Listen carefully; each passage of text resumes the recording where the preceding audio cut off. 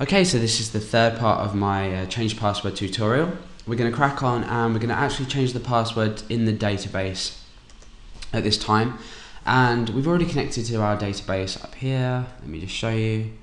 We've already connected here, so there's no need to reconnect since that command has already been issued.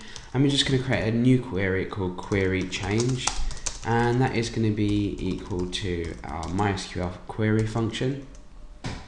And now this is a new bit of code. I'm just going to bring this down so you can see it a bit more easily.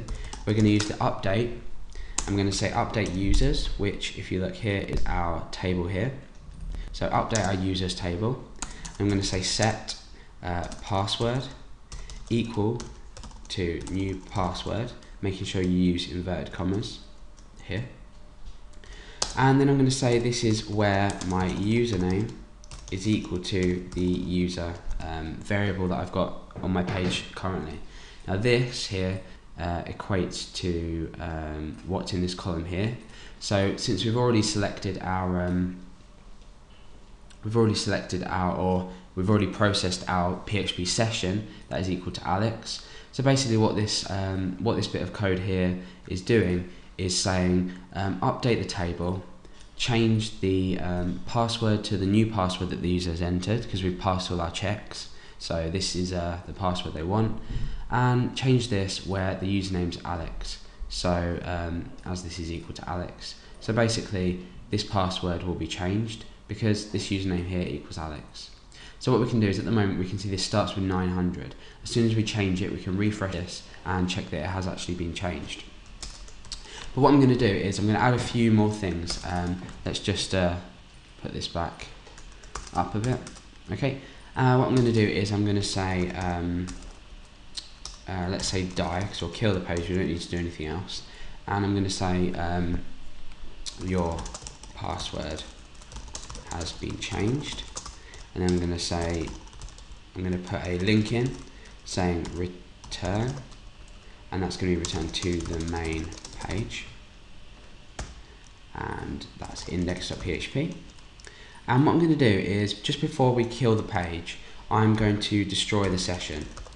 So session destroy.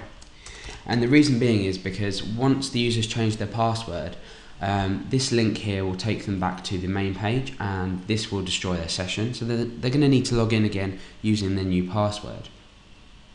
So if we give this a test, remember in here my current password, which is ABC, starts with 900. The MD5 hash starts with 900.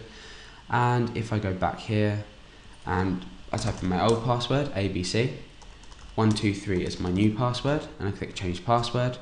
All the validations checked, our password has been changed, and we get this link to return back to the main page, which takes us back to here.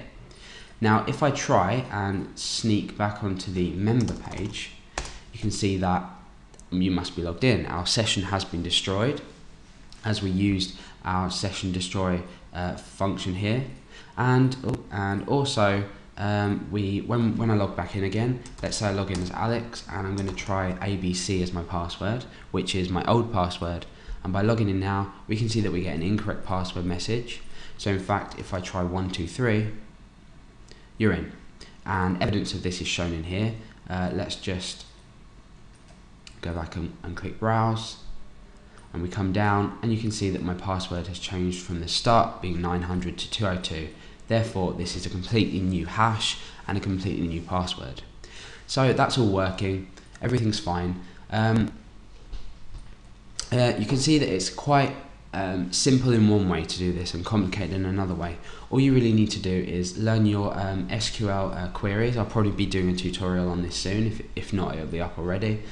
And you just need to think logically about how you need to check your old password, check your two new passwords. Obviously when we did our registration we had a limit for how big the password could be. I'll leave that up to you to enter another check in here to check if the password, say, has to be bigger than 6 characters or no bigger than 25 characters long. So really there's a lot of checks you can do, and there's a lot of work that can be done on this, but this is the basic skeleton for changing a password in PHP using a MySQL database. Okay, so I hope you enjoyed this. If you have any comments or questions, please let me know. Make sure you subscribe for video updates, and I'll see you guys around. Thanks for watching.